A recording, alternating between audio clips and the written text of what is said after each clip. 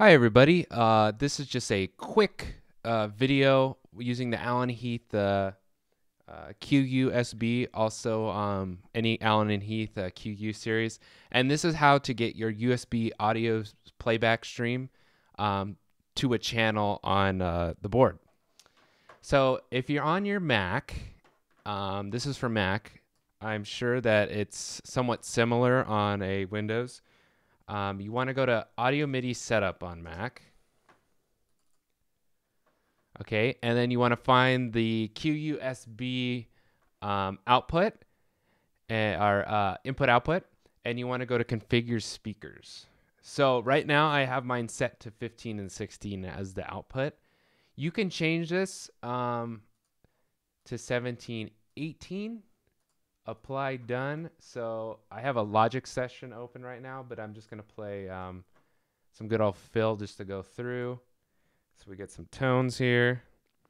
And you want to make sure on your board, on your app, you want to make sure that you go to, on here, you want to go to your source.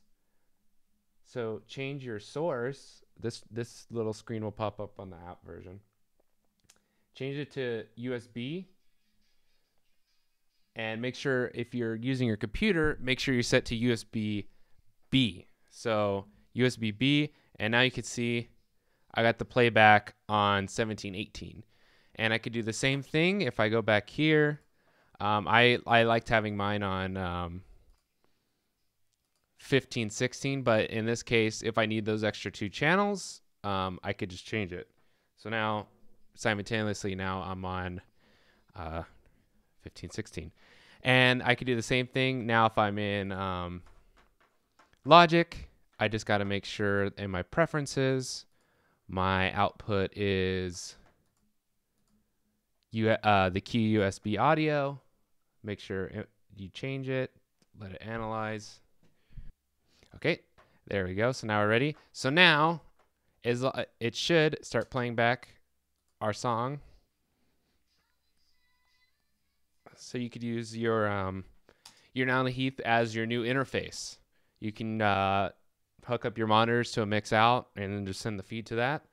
And there you go. No need to buy a device when you already have something that can do it.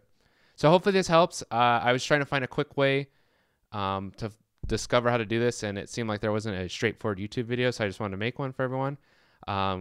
I hope everyone's staying safe and is working on a lot of project during this time. And let me know if you have any more QU questions. I've been doing a lot of research over the past couple weeks, especially with streaming too.